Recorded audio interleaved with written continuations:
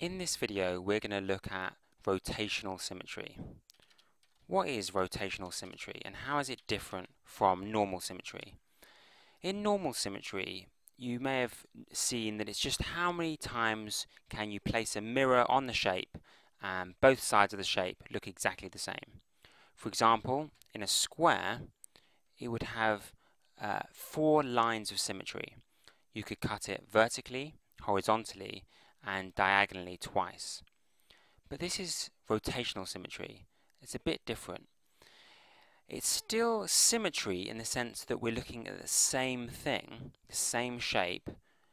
In lines of symmetry, it was the same shape reflected. This time, rotational symmetry is the same shape rotated. What on earth am I talking about? Well, let's select that square so we can do a little bit of an experiment.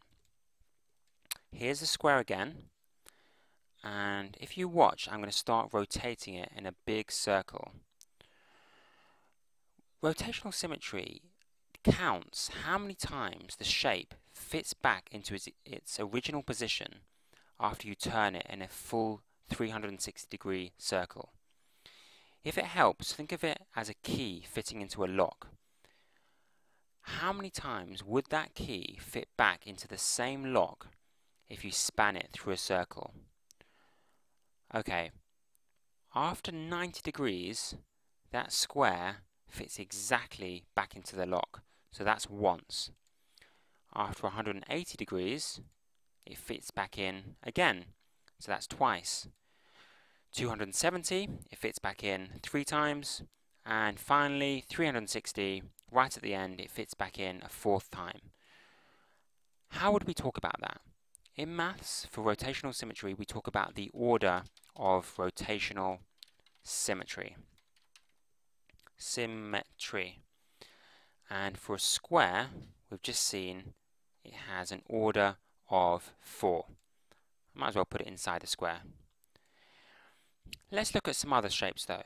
And to be honest, with rotational symmetry, it's really a case of practice makes perfect. After a while, your eye can kind of just tell what the order of rotational symmetry is going to be. You can kind of mentally flip the shape around and see how many times it's going to fit back in. But let's practice a few more times.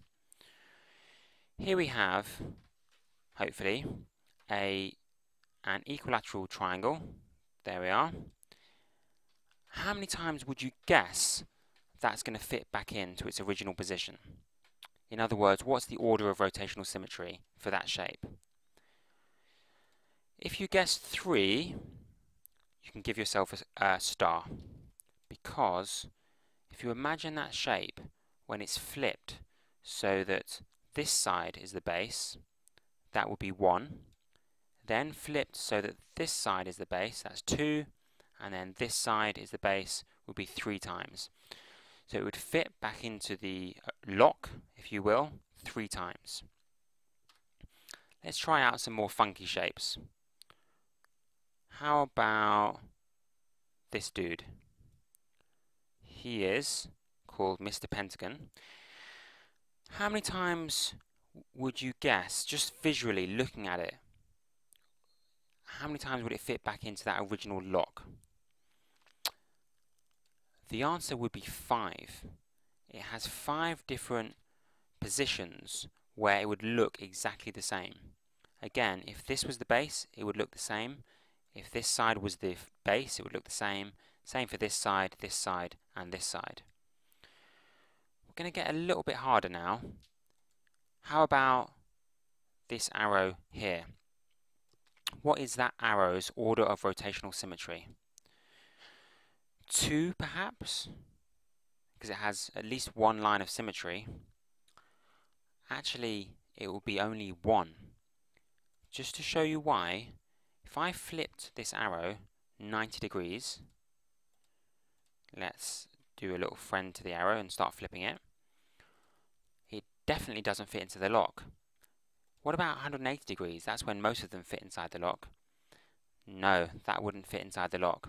And 270, and then 360. Okay, well 360 worked, so that's once. If you kind of remember that all shapes will have at least an order of 1 for its rotational symmetry. this shape has just one. And let's change it to blue. There we are. How about a star? A star like so. That would have, you guessed it, 6. It would have an order of 6 for its rotational symmetry.